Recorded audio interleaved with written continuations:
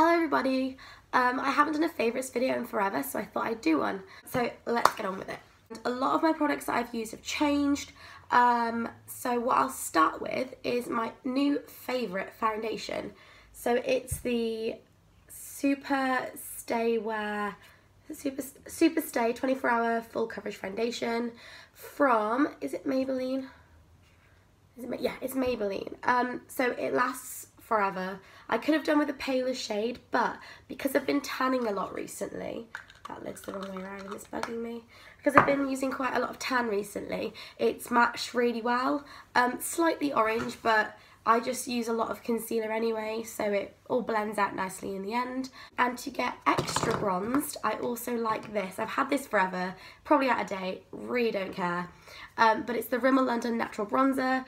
This has lasted me since I used to do my dance competitions when I was 17. I found like 2 randomly in my little makeup box, so I'm making use of it and it's literally the best. I'm terrible at contouring. I can't do the whole like thing, it just doesn't work out for me, so I prefer to use this in a big fluffy brush. And on my eyes, I've been really enjoying using this NYX Wicked Dreams, I don't know what that word means, but the Wicked Dreams palette from NYX is absolutely amazing. It's really high pigmented. There's quite a bit of fallout from it, which frustrates me, but I have another brush that fixes that coming up next, which I also use for my highlight. But there's loads of pretty colours in there. You've got like sparkly blues, which I've got on my eye today, and I put the light blue on it as well.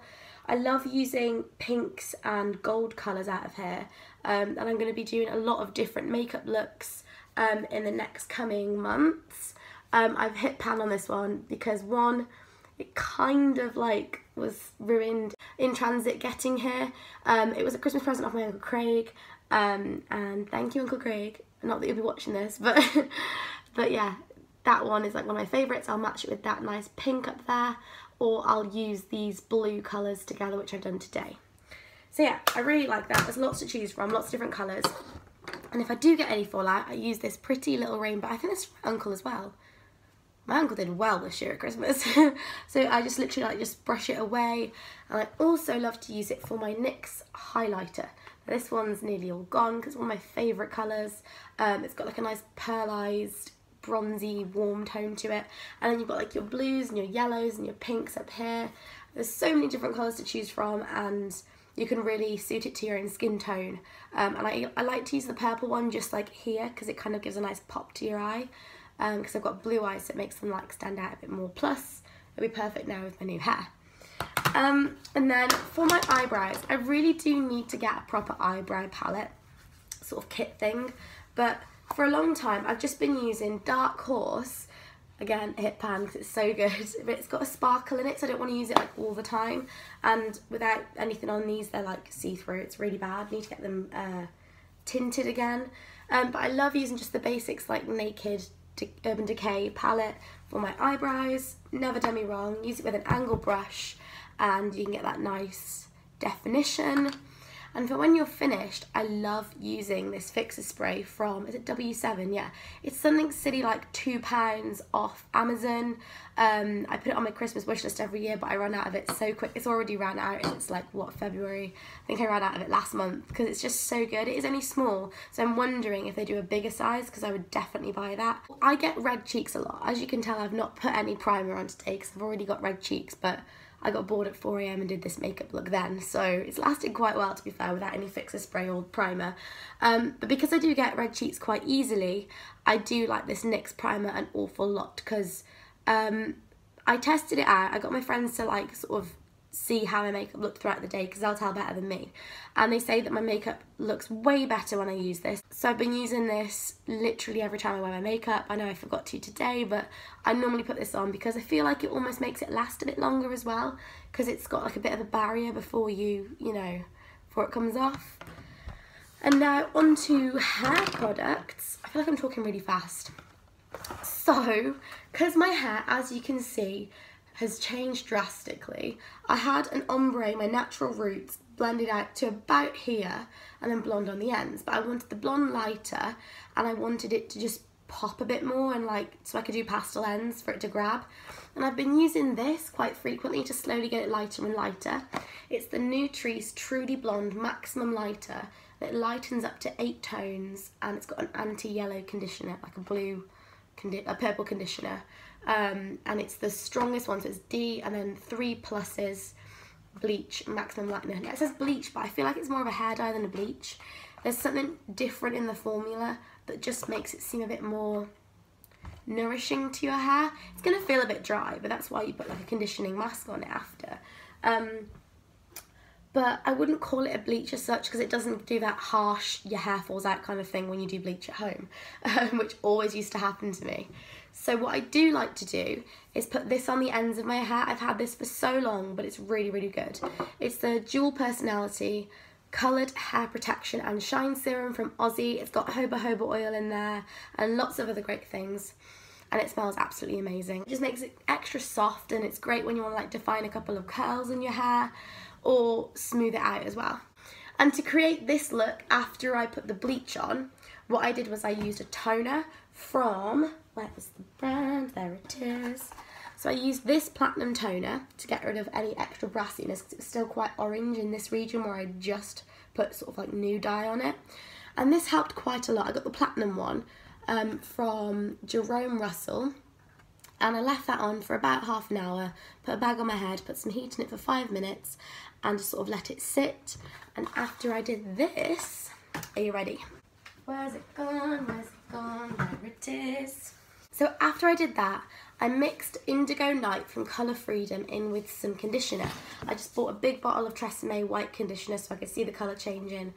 And I put it on the ends, and it kind of came out really, really pastel. So I had like blue and purple bits on the ends, but nothing up here was happening, and I put it all over. So I think I just made it a little bit too light, because you don't need a lot of this, but it's really hard to judge just exactly how much you need. So once I'd done that, it developed, I dried it and everything. I was like, I could leave it how it is, but I kind of wanted it a little bit more bright. Not as bright as this, admittedly, but I just kind of feel a bit like a Disney princess now, which is kind of cool. So I mixed a lot more in with less conditioner and let it sit on for half an hour. Actually, I think I only did 20 minutes this time because it was going to be a much, much brighter mix. Then it turned out like this, which I'm really quite happy with. I was a shock. It was like really like a shock at first. And I had no makeup on at the time, and I looked quite pale on my face. So I was thinking it would wash me out completely. And my roots are quite dark than what I really wanted them to be, but I'm okay with it. It'll grow out and it'll wash out soon enough, and I like that it's got blue and purple tones in it. It's kind of cool. And so when I tan again, it'll also look a lot better, because like once you've got a tan, you can't really look pale. And I use this one. So this is the St. Moriz Advanced Pro Formula 5-in-1 Tanning Mousse. Now I got the shade dark because I like to be really tanned when I'm tanned. I know it's not going to look real, but that is fine with me. I use a little mitt. I got a really cheap mitt from Superdrug as well, and that was great. It didn't get on my hands, didn't get orange hands. I used to just use a sock because like I'm broke and I didn't have anything on me, and I really wanted to tan at the time, but I bothered to get a proper one. And it's definitely worth getting a proper mitt and using a designated towel when you tan. About a month ago, I had some individual lashes put in, and they were slowly, very slowly coming out. And I kind of got bored when I was ill in bed, and I started like rubbing my eyes and trying to get them off. And I kind of ended up the other night, after I'd come back from a night out and I was very hyper, and I'm already a hyper person, I started to try and get them out, but I was literally pulling out my own eyelashes with it, which was so painful. Don't do it. Instead, from Eyelure, you can get this lift-off serum that you just leave on your eyelashes for just a couple of minutes. I left it on for like 3 to 5 minutes. I did a couple goes of it because I had like really thick but like blocky, like, oh, they were awful lashes on. And so I left them on, and they just literally like just came off so easy. There's no real instructions with these, but what I did was I got some cotton pads, cut them in half, put them under my eyes, like held them there, and just sort of like did one eye at a time, and it worked really well. I can't even explain how, like, what's the word? I felt quite like suffocated when I couldn't get all my lashes off. I was freaking out, but this, it got them off in like minutes. So I highly recommend this if you want to take off individual lashes. I'm going to just be using the normal Eyelure lashes from now on that I can take on and off whenever I want. This book is amazing. It's changed my mindset on so many things recently. It's called The Life-Changing Magic of Not Giving a Fuck by Sarah Knight. And if you care too much about what other people think of you, read this now. It says how to stop spending time you don't have doing things you don't want to do with people you don't like. So it's definitely worth the read. I'd highly recommend that. And I think that's everything, guys. If you enjoyed this video, give it a thumbs up. If you want to see me dye my hair another crazy colour, give it a thumbs up. Hit that subscribe button if you haven't already. And I will see you next time. Bye.